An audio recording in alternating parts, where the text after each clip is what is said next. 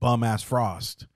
You know what I mean? Why would you hate on Frost? It's not hate. It's just he's a rapper, nobody. Fool. That's bro. my favorite rapper. He's fool. the What's wrong with epitome you? of somebody who's pretending to be what we are.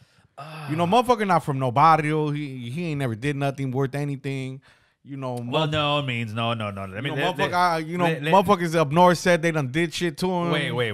Let's slow it down. Yeah, let's keep it real. You're fucking throwing everything at him right now. Hold on.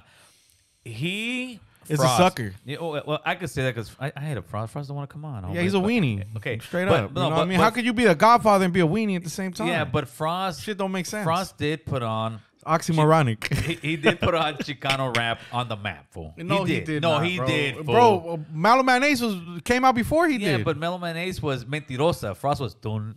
Come on, everybody. Who wrote that? Well, who cares? But bro, I can't acknowledge it if it didn't come from his heart. Okay, but wait. If you ain't write it, then I can't feel it because it didn't come from you. No. That is the problem with us. I'm gonna tell you why. I'm gonna tell you why. Fool. That is the problem with us as brown men, homeboy, as Chicanos, right, on the rap scene. If African Americans were the same ideology, same thought process, I don't respect anybody that don't write their music. No. Then you shouldn't respect Eazy-E. Oh, look at the pause. Look at the pause. Nah, but hold up. Let me get that one, Chris. Let me get that camera real quick, Chris. Let me get that camera.